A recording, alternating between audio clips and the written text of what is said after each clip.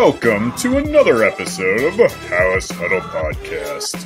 Here are your hosts, Rob Schwartz and Justin Onayemi, two Bears fans who decided talking into a microphone was better than shouting at their television.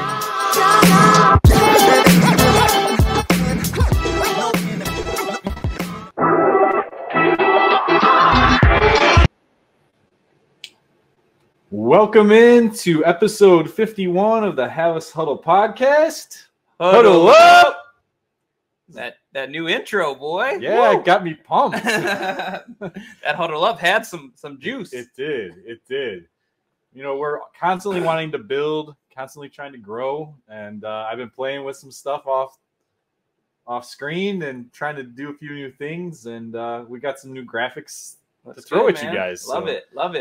That's appropriate for 51, Hall of Fame player. So hopefully that's a Hall of Fame intro right there. Got a leadway into 3 really big episode numbers, right? That's true. I didn't even say the name because I figure everyone knows, but obviously it's the Dick Butkus episode. That's right. If it's anything else to you, I'm sorry you're not a Chicago Bears fan.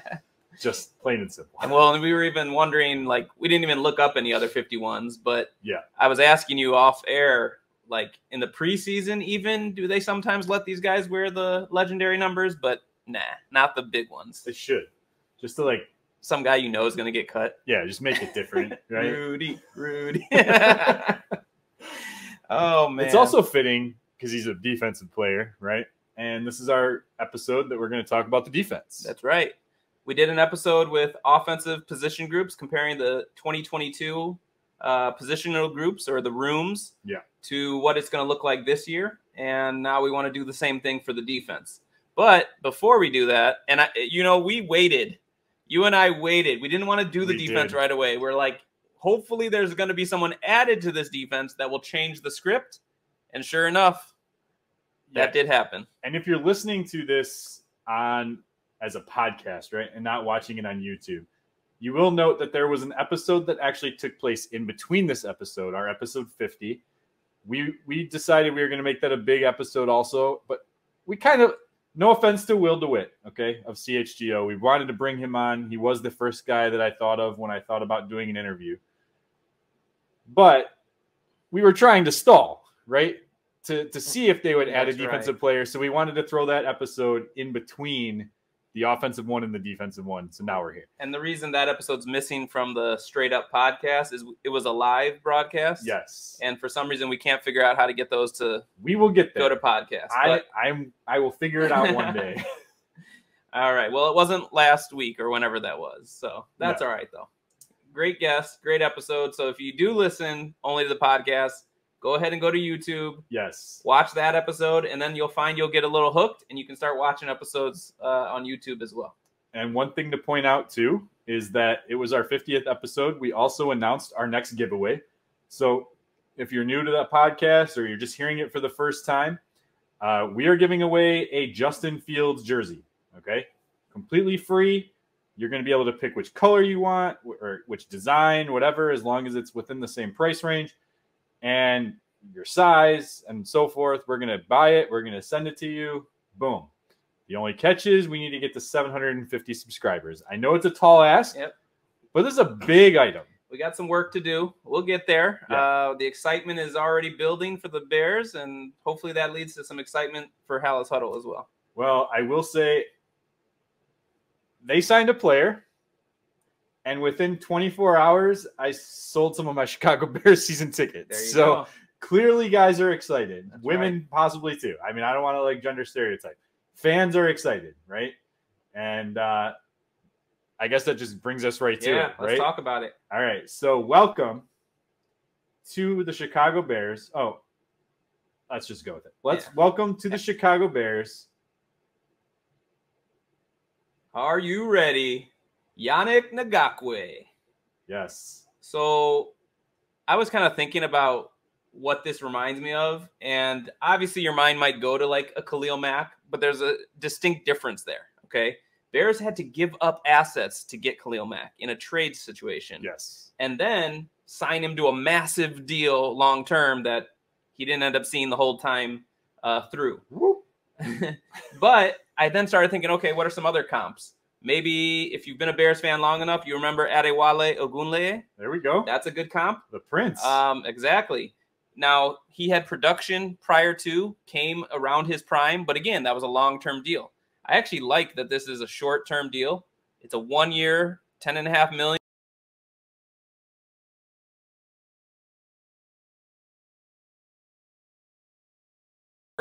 Go to another team. Yeah. So then the last comparison, and he even mentioned this guy in his press conference, is Julius Peppers. Okay. Now, Peppers was more established, older when he came over. Yep. And I believe is a much more complete player. Yes. Because Ngakoue does have some holes in his game. We've talked about it in previous podcasts. I'm sure we'll mention it again here. But it's a game changer, not just for the defensive line room, but pretty much the whole team. Yeah. I mean, it's like that effect that he's going to bring to that front seven. Now you're going to have him that you're going to have to worry about double teaming when Travis Gibson was your guy who was being double teamed. And I know we'll talk about that a little bit, but now the next guy up is going to have less on him. So should be easier on him to get to the quarterback. It's just like an effect that goes trickle down effect that just like goes down the whole depth chart, but it helps the people behind him too. And I'm glad you brought up the Khalil Mack thing because it definitely gives that feeling of the same energy. But like you said, there's no draft capital that they're giving up. They're literally giving him a 1 year, $10.5 million contract. And I know a lot of people, and especially Packer fans, are going to say, oh, well, this is his, sixth team in 7 years, blah, blah, blah, blah. Okay. I actually didn't know this, and I have to give credit where I can't give credit where due. Adam Hogue was talking about this the other day, and I can't recall where he said he read it. It was an article, but it broke down the situation of Yannick, by the way. I guess it's Yannick. Oh, okay. I've been saying it wrong the whole time. I always thought it was Yannick, but it's Yannick. The last name we got correct, though. Apparently in Jacksonville, and I don't recall this, he got basically traded because he got into a Twitter war with the owner's son or the GM's son or something like that. So, boom, that was a big thing there. Now, is that professional? Obviously not. But then he goes to Oakland. Okay. That was the Gruden year. Mm-hmm. Whole new regime, right? Then he goes to Indianapolis. That's a whole new regime. And these were trades, right? Well, Indianapolis was not. Oh, Baltimore. He was in Baltimore at one point too. So some of them were due to trades, and that my point of bringing that up is somebody wanted him, correct, and had to give up assets for him. Now, I do think that's a factor that he's played for so many teams, but it's a prove-it deal. They didn't lock him up long term, so he's got to show either for the Bears to re-sign him or someone else. And based on his track record, I mean, he's one of only I think 5 players in NFL history to have 8 sacks in his first 7 seasons. Right. The other names on that list are like Reggie White. Sorry, not Reggie Wayne. That'd be impressive. Reggie White, DeMarcus Ware. I don't know. Derek Thomas. Okay. Derek Thomas. I mean, these are some legendary names that he's with. So I'm excited. Oh, what I was going to say is prior to them signing, everyone kept saying, hey, the Bears still need to sign an end. They still need to sign an end. They still need to sign an end. Everyone knew. Now you sign him. That makes the DeMarcus Walker signing so much better too. Exactly. Because now, like, that was their move before. Exactly. And he's versatile. He can play end. He can go inside. They're going to have more options. It's really exciting. Yeah. So, like you were saying, so he's played 7 years. Okay. 8 sacks or more in every single season. I mean, he's not going to be your prototypical 3-down guy because he can't stop the run as well. But you get him in on a rotation, which is what Matt Eberflus likes anyway. He doesn't like his guys hitting more than 65% of the snaps. I think it's a great fit. I think he's going to do well here. I'm excited to see it. I hope he proves it enough where they can even bring him back. And, then they draft his replacement. There you go. And they brought in other guys specifically to stop the run. Right. So everyone's going to know their role, know what they're there to do. I'm sure. Well, I shouldn't say I'm sure. I'm guessing he still does it better than Dominique Robinson was last year. So, and that's a guy who can then learn from someone like Yannick Ngakoue. So why don't we talk about the effect this is going to have on the whole defensive line room? And I'm sorry, I'm apologizing to the listeners and viewers right now because I'm going to have to remind you what the defensive line was last year. When I was doing my research, it brought me down a bit, Rob. It really did. It's almost as bad as the wide receiver group. Yes. So if you remember from our offensive episode, we're going to rank them on a scale to 10. Oh, man. What did you put for the defensive line? Let me first say, we're just giving you at their peak. Because obviously a guy like Robert Quinn started in that room, right, and by midseason was traded from the team.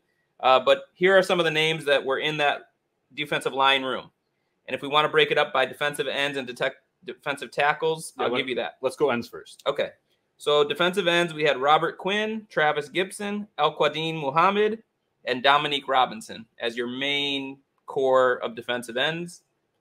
Defensive tackles, Justin Jones, Angelo Blackson, Mike Pennell, and Armand Watts. Yeah, so out of that group, not a lot of names outside of Robert Quinn, who had a very down year, and people predicted it. I didn't think it was going to do it. I didn't think it was going to happen that way, but people said he's an every other year guy, and sure as shit, 18 and a half sacks one year and 1.5 the next. So. Yep. Well, and the year prior to that was low. Right.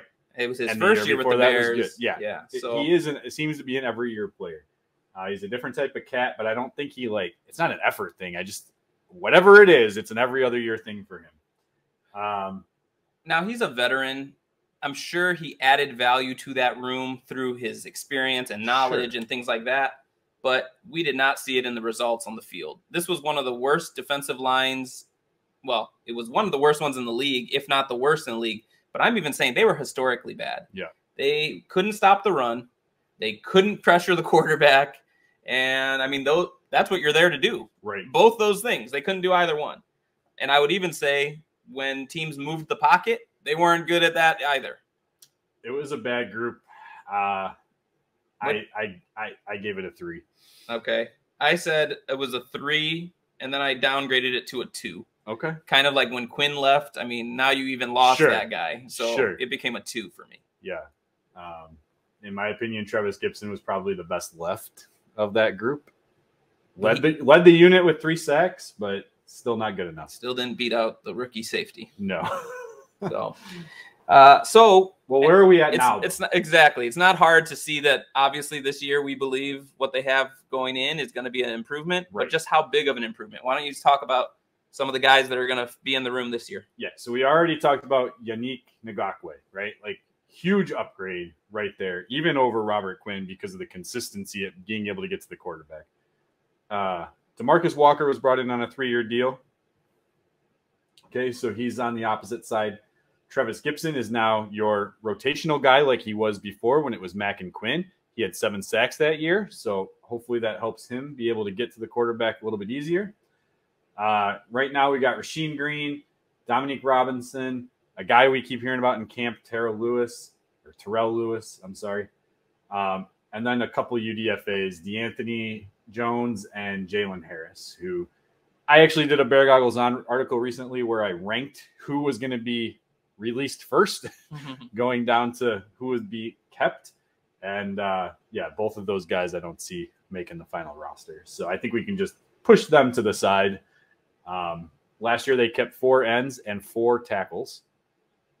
In the tackle position, we brought in my guy, the big man, Andrew Billings, right there in the middle. Justin Jones right now is still your leading 3-tech. I know you're a big Justin Jones guy. They drafted Jervon Dexter, who has a lot of potential, has not lived up to being able to get off the ball faster at this point, according to reports, even though he's not playing that 2-gap scheme like he was. That's not really what I've been hearing, but I honestly have not been following it as closely, I would say. Yeah. And part of that will come up in our next episode. I want to speak to that a little bit. Now, I'm wondering, you say keep 4 ends and 4 tackles. Yep. There are some interesting names then that might not be making this team. Yeah. And I know that's not what this episode's about. Nope. But we need to keep that in mind. But that even shows you that now you're to a point where there's competition. There's depth. And this is really good progress from a team and from a unit that was horrible on a team that was 3-14. And I apologize because I have been not paying close enough attention over the last 24 to 36 hours, but DeMarcus Walker got hurt. And then they signed Ngakoue. So I don't know if it was just a coincidence that it happened so closely, or, Matt Eberflus has got these undisclosed injuries, won't talk about any of them. We had the same situation last year with Lucas Patrick. We had a little bit more information last year, but then it's like, Lucas Patrick's thumb. We thought he was coming back, and it was like took forever. So when it comes to this, like maybe Walker isn't going to be able to start the season. I don't know. Maybe he was out there yesterday or today at Family Fest. I didn't pay enough attention, but. And Travis Bell, I didn't mention him. He'll probably make the practice squad. Yeah. Zach Pickens. Throw that extra C in there. So we had them at a 2 or a 3 out of 10. Yeah. With this new crop of individuals, almost no carryover, really. Yeah. Very little, anyway. Where do you think they are, and where do you think they can be? This is probably because it's all hope at this point. It's all excitement at this point. I'm going from for me a 3 all the way to a 7. I also put them at a 7, and even if they stay right there, think about that vast amount of improvement. But the reason I wanted to go that high up, the Billings signing, along with what they did in the draft, I feel was meant to address the rush game. Yeah. Up the middle especially. And really, when you do that, and we're not at the linebacker part yet, I could see this whole defense clicking a lot better if you start by stopping the run a bit better than they did. Because teams were doing whatever they wanted last year, and that's why the unit was completely ineffective. Well, what's really important with their scheme is gap control, right? And I know you're alluding to where the linebackers get to. I can't really give it away without giving it away, but they're able to be free, right? They're able to pick and choose their gaps a little bit more. They do have assignments, obviously, but there was no gap control, especially on containment, even with like guys with Robert Quinn, like yes, so many times. But like Dominique Robinson, for example, could not contain the whole season. He became a liability. Well, let's not forget that he came in. He was a rookie last year and played what, receiver or something? He was Reggie Wayne. Reggie Wayne. You tried to turn Reggie Wayne into Reggie White in 1 year. So we see that doesn't work. Hopefully a year or more of experience helps him in that regard. And with other guys ahead of him in the depth chart, maybe his role is just come in on those rush downs and go for the guy. Yeah. But he's more of a depth piece at this point. Whereas last year you were pretty much depending on him. Right. That's not acceptable. So I also had them at a 7. That's a huge improvement. Will they get there? If DeMarcus Walker isn't in the equation, if his injury is more serious, sure, that changes my number. But just the fact that we could see it go that far is major progress. Kudos to Ryan Poles. Will it all work out? We don't know, but he certainly put that positional group in a much better position. Yeah. So just to allude to what I wrote, by the way. So obviously Ngakoue and Walker are my locks. Travis Gibson, I do think, is obviously a lock unless they figure out a way to trade him. And I can't see that his trade value is high enough. I don't have Rasheem Green making this team. He was signed to a 1-year deal. Like you bring in Ngakoue, he instantly pushes him down. And you're hearing things about guys like Terrell Lewis. And I mean, they're going to obviously want to keep Dominique Robinson, guy. Right? So unless they're willing to put Robinson on the practice squad and hope no one claims him, I just don't see Green making this final roster, or they're going to end up keeping 5 ends and 4 tackles and, give up somewhere else. Yeah. That's a whole nother episode. We got to do a 53-man at some point. We will. Let's get a few preseason games in. Yeah. That definitely will help. I mean, look at Jack Sanborn last year in preseason game number 1. That really changed the Hall of Famer. That's right. Best case scenario. All right. So started with the line. That's where everything starts. And that's where everything ended last year for the defense. But now we mentioned it. What's that next unit going to look like? So you back it up to the linebackers. Obviously last year, I don't have to remind Bears fans, your number 1 guy at linebacker was Roquan Smith. You also had Nicholas Morrow, who was a consistent contributor. Jack Sanborn came on, and part of that was after Roquan left. Let's not forget that. But I put them in together. You had guys like Joe Thomas, Matthew Adams as well. So that was last year's unit. How did you rank them? Roquan's a top 5 player in the league. For me, he's a top 3 linebacker. I still think he's a top 3 linebacker. It sucks that he's not here from a talent standpoint. I don't think the scheme is particularly best for him. I think he fits better in Baltimore. I think he'll get better recognition being in Baltimore. So you're going to see him probably get those Pro Bowl nods and stuff now going forward. Things that we didn't see here in Chicago. But outside of Roquan Smith and then like the emergence of Jack Sanborn, but he missed the last 5-6 games. I gave it a 5. So I had them at a 6. And I said they were probably a 7 when Roquan was there. I mean, you remember, and again, they only won 3 games. Yeah. And the Houston game, Roquan put the whole team on his back and was a key reason they even pulled that one out. Yes. So I'm not saying, had they kept him or all that stuff. I'm just saying when he was there, that elevated them a lot more. However, I think him leaving did allow for Jack Sanborn to kind of have the type of explosion onto the scene that he did end up having. So I have him kind of at like a 6-7 range. Let's give him a 6 though. Okay. And you had 5. So I had a 5. Yep. And I was also taking into account, Roquan missed half the season. Yep. Sanborn missed a good chunk of the end of the season as well. So at one point you got Joe Thomas and Nicholas Morrow out there. Yeah, that's true. I mean, it's rough. It was. And it's what's difficult with what we're doing right now, too, is because we're projecting health for this season, right? And that's why I keep going back to just in the room. Yeah. Because if a guy who's your stud gets hurt, he's still there. He's still experienced. He's still, coaching from the sideline in a sense. We know this is a next man up, mentality league. Of course. So if you don't have the depth, right, you're good right. luck.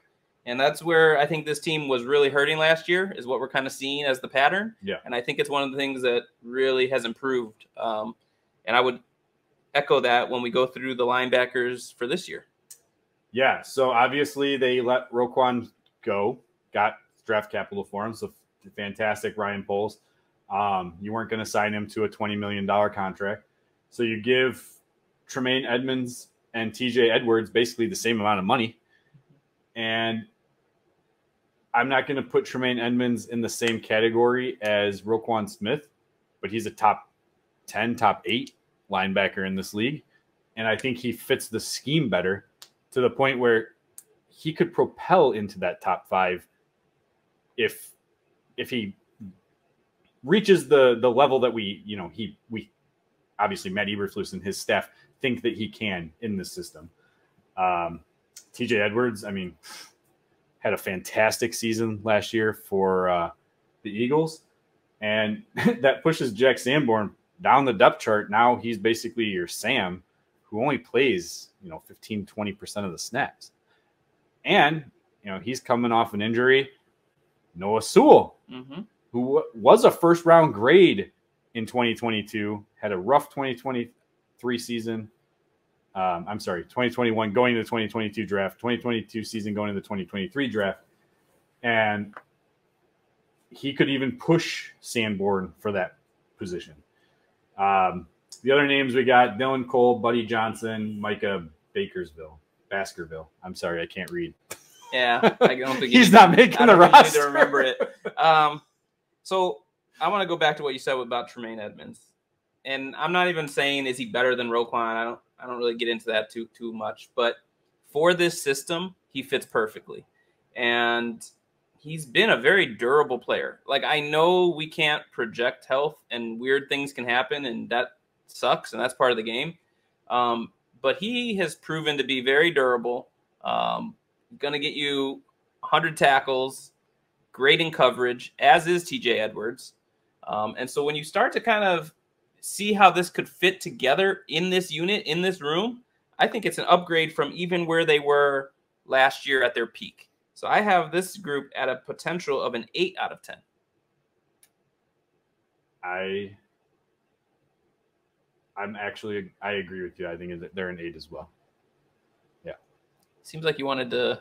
I was going to say 7, and then Okay. after hearing us talk it out, I bumped it up. Well, and I don't want to overvalue Sanborn too much, knowing that he was an undrafted free agent. So was TJ Edwards. So was TJ Edwards, though, from the same school. Yes. So, like, there's more to it than that. Tackles sometimes aren't as key of a stat when you look at, like, maybe that's because no one else is there making any tackles. But I think he's a solid player. I think Noah Sewell's a good addition as well. And truly, I think Tremaine Edmonds and TJ Edwards are going to take a bulk of the snaps at the linebacker position.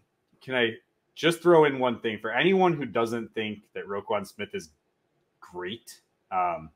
Just because he's no longer in a Chicago Bears uniform, let's not be that team. Let's not be that fan base. Okay, the guy was fantastic here. He was fantastic in Baltimore.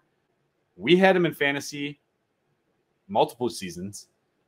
His tackles for loss, go look that stat up because he's like one of the best in the league every year.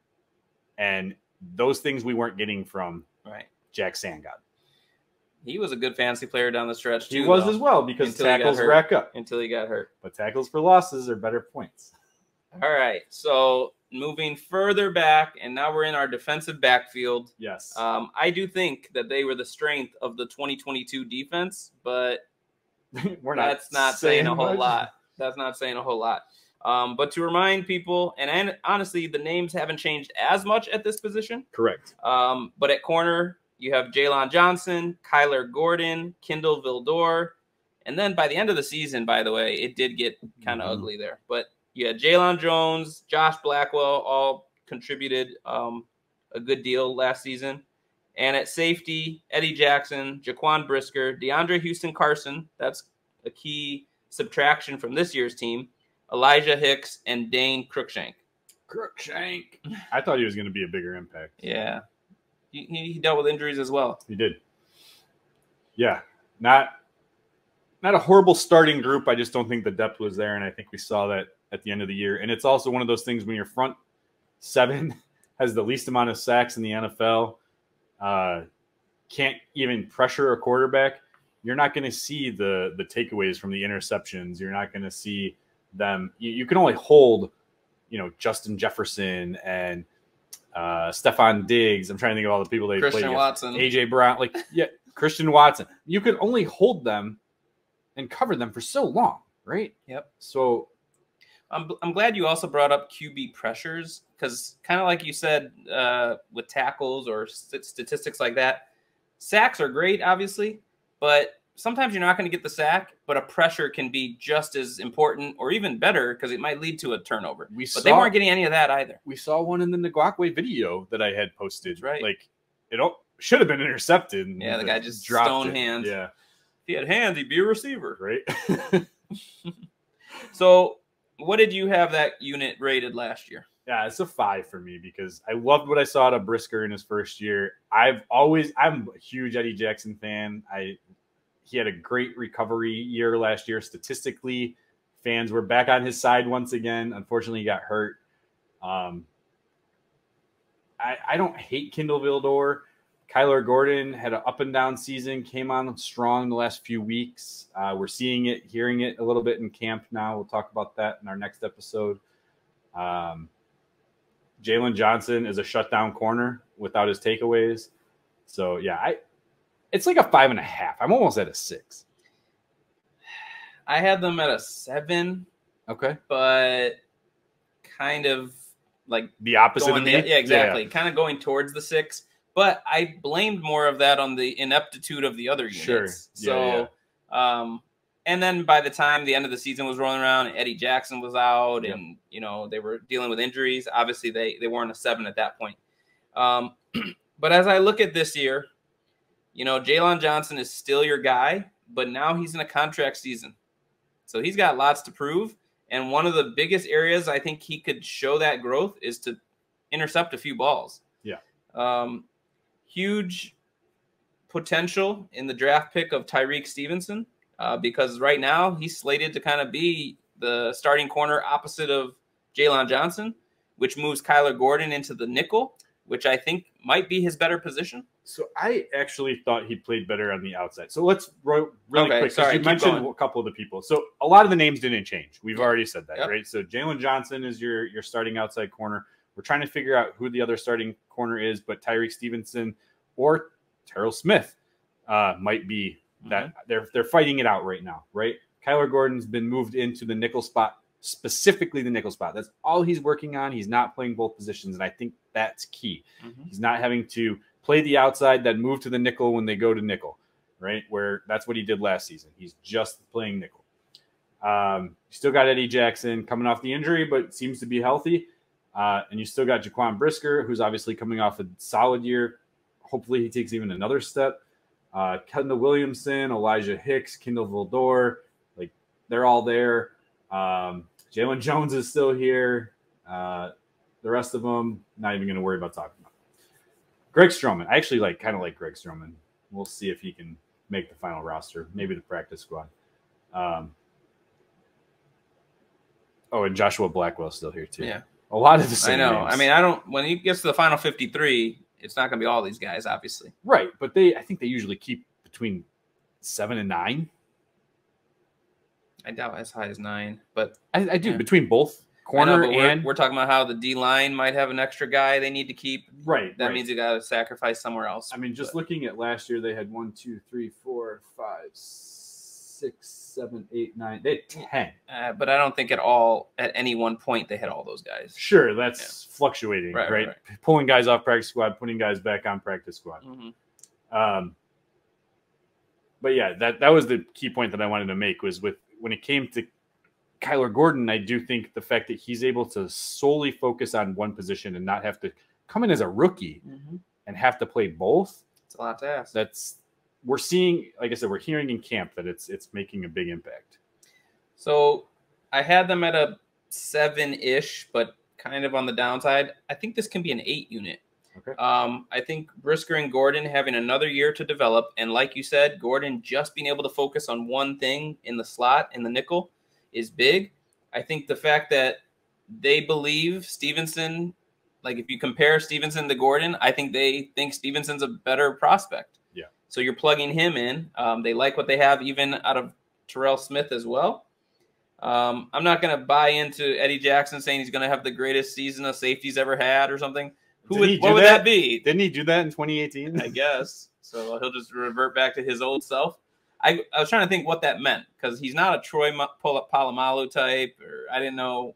I can't think of what the greatest safety season was. 7 touchdowns for return touchdowns. That's a Mike Brown season.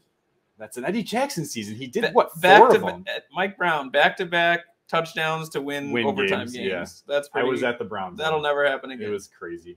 We were actually, I have to fully admit, we were actually walking out of the stadium because they ended up they were losing that game and then tied it at the very end. But we were getting ready to leave and then they tied it and then we ran back down to our seats and then we were there for the overtime. Nice. And I think the other reason I have this unit slightly improving is all the improvements of the other units will help this unit. If quarterbacks aren't feeling as comfortable because there's actually pressure on them and you're doing decent coverage, you're going to be in position to break passes up, hopefully intercept some of these passes. So I think the improvements of the other units will impact this unit positively. Completely agree. And I have them at a 7 with their arrow pointing up. So for me, 7, 8, 7 for the different positional groups and or levels of positions. And I don't know if this, last year I predicted this team was going to be a top 10, top 15 defense. Wasn't going to see a fall off. And boy, was I wrong. You got to admit when you make mistakes. And I honestly didn't think they were going to take that drastic of a fall. I didn't project that they were going to trade Khalil Mack at the same time. I didn't project they were going to trade Roquan Smith and Robert Quinn. But, it's just. Well, and it's not for this episode. We're about to end, but I just want to throw something out there. Eberflus was a first-year coach and brought in guys as coordinators who were first time in those positions, I believe. I know in the case of Getsy. I believe in the case of Alan Williams as well. Or did he have experience in that? My point being, I think he had experience. I'm curious what the coaching staff – No, he you was are a what you're first-time working as well. with. He You was. are what you're working with. I get that aspect.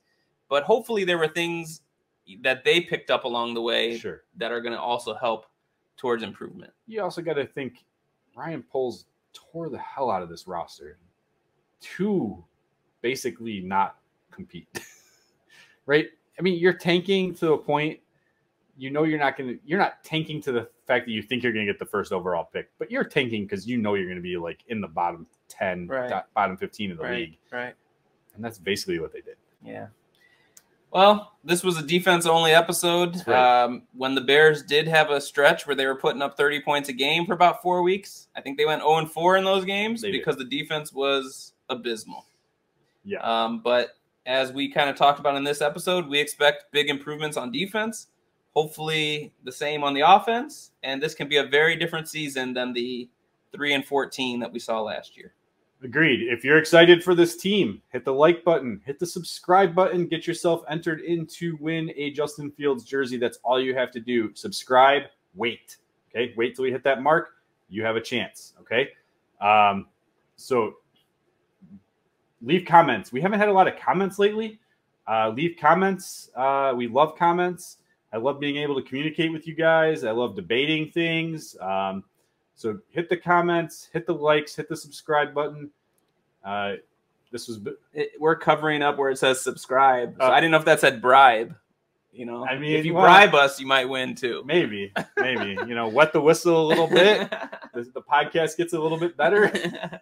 No, we want you to subscribe. Obviously, that's a great giveaway. I wish I could win one of those. Yeah. We're not eligible, obviously. I don't even own a Fields jersey. That's going to have to be one. Justin. I think I need to do it. I think it makes sense. I think I need to do it. All right, Rob. Yeah, it's been a great episode as always. So episode 51 is in the books. Bear down. Bear down.